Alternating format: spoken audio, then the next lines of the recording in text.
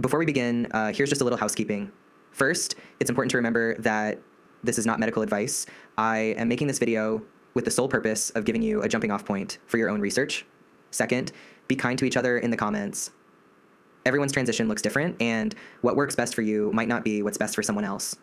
Finally, YouTube's algorithm works off a few metrics: watch time, whether or not you're subscribed, and whether or not you click on to another video from my channel. The best free way for you to support my content creation is to watch the videos all the way to the end, click the like button, and subscribe to my channel. All right, let's get to it. Hey everybody, it's Zach Littercast, and welcome back to my channel, or if it's your first time, welcome here for the first time. Today we're going to be covering a little bit more in depth a phalloplasty surgical option. We're going to be talking about two options which are very similar, ALT and RFF. They're executed similarly. We're going to talk about the pros and cons. We're going to give kind of just a basic overview, cost, who offers it, and then we're going to go in depth and talk about the actual surgical procedure itself, or a rendition of it, what it might look like. And yeah, as always, I'm not a medical professional. This is not medical advice. I am just a person with a special interest who wanted to share what I found with you. Without further ado, let's begin. So next we're going to be looking at ALT phalloplasty. This is your anterolateral thigh phalloplasty. This one's incredibly common because, again, it avoids that dreaded forearm scar. And this can actually be conducted in a few different ways. You've got the free flap or the pedicled flap, pedicled meaning it's still attached to its donor site. And then you can also get it with or without the combined forearm procedure, which we'll go into in a moment. Microsurgery is not required if you're going to do the pedicled flap, and it is compatible with urethroplasty and implants. Your results should allow you to stand to void, reasonable ability to penetrate. You should be able to receive sensation. And then there are severe complications possible. Of all of the information that I read about this, the complications for this particular one seem to be more likely than in others, but they're rare. And then your surgery stages over the course of 2 to 3 years will be your pre-op, which is your electrolysis, your hair removal. Then you've got stage 1, which is your vaginectomy, phalloplasty, and scrotoplasty. Again, talk with your surgeon if you don't want to do vaginectomy or scrotoplasty. Those are things that you might be able to even reduce the price of the surgery because you don't want to do them. Stage 2, urethroplasty, which might be done in stage 1 or 2, or both in 2 different stages. And then your glandsplasty, which again can be done as early as 1 week after stage 1. Then your stage 3, which is your testicular implants, which might also be done in stage 2. Again, talk to your surgeon, because if you don't want to get the scrotoplasty and you don't want to get the testicular implants, then that might be a more favorable option for you. There are a ridiculous amount of surgeons that offer ALT phallo, it's one of the most common options. For those of you who are looking into this particular surgery option, I highly recommend checking out these studies, as well as just hitting up Google Scholar and typing in the surgical procedure you're interested in learning more about. Look for results, look for what the procedure entails, look for pros and cons, and look for newer stuff.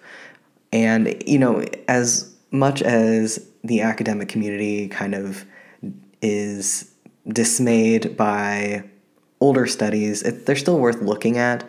Obviously, you're going to come across some terminology that isn't as culturally sensitive as modern times. So you might come across the word transsexual.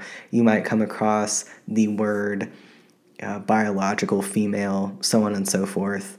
Take it with a grain of salt. Look at the statistics, and obviously, as with any study, research who wrote it, who participated, because that will give you a lot of value in terms of how much salt you should be taking with that study.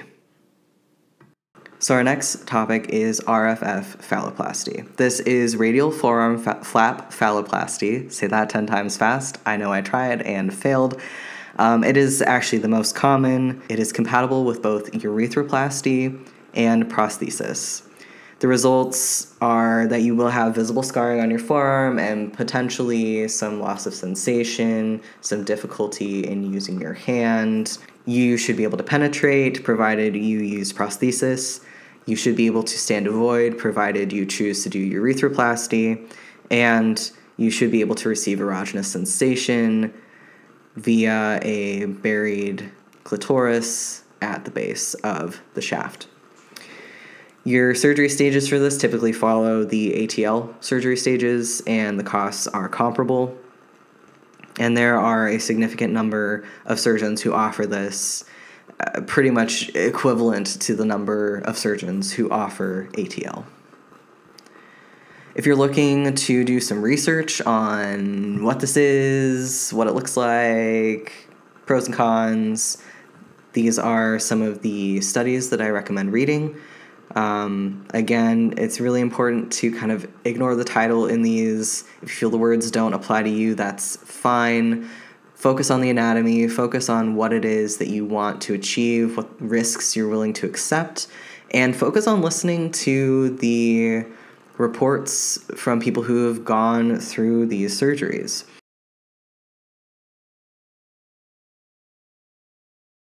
The RFF and ALT procedure is relatively the same, including the construction of a urethra via the tube within a tube method. Both have the option for urethral lengthening as well as prosthesis. However, of note, RFF has a lower risk of complication with urinary development, whereas ALT has a higher rate of urinary and other complications than RFF. Stage 1 of the planned delayed ALT flap phalloplasty is performed in the following way. Preoperative hysterectomy, in which the uterus is removed and the vagina is left intact, is completed before the surgery. Thigh hair removal is also completed in advance to limit hair growth inside of the neurourethra after phalloplasty. A 22 cm wide by 16 cm long ALT flap is marked starting 5 cm cephalad to the upper ridge of the patella, centered over the line created by the lateral patellar edge and the anterior superior iliac spine, per classical description of the ALT pedicle. Doppler ultrasound is used to locate and mark the location of expected perforators preoperatively, usually while the patient is awake. No other radiology techniques are used to locate perforators. During surgery, all edges except the proximal edge of the planned ALT flap are incised, and the blood supply of the flap is isolated, save for a few perforators. The proximal edge is left unincised to limit subsequent edema of the flap after delay. After this point, the flap is closed, and 2 suction drains are placed and are later removed when their daily output falls below 20 cubic centimeters per day. Simultaneous vaginectomy is completed during stage 1 by a second operating team when desired. After a healing period of 6 months, stage 2 of planned delayed pedicled ALT phalloplasty is performed using a standard tube within a tube method for urethral creation. A benefit of delaying the ALT flap is that partial flap necrosis, usually of the flap edge, can occur relatively harmlessly, as necrotic tissues can then be excluded from the subsequently created phallus. Thank you so much for watching, for listening, and I hope this was educational. As always, hit that like button, share it with your friends, leave a comment, tell me what you want to see me cover, and if you're not already, please subscribe.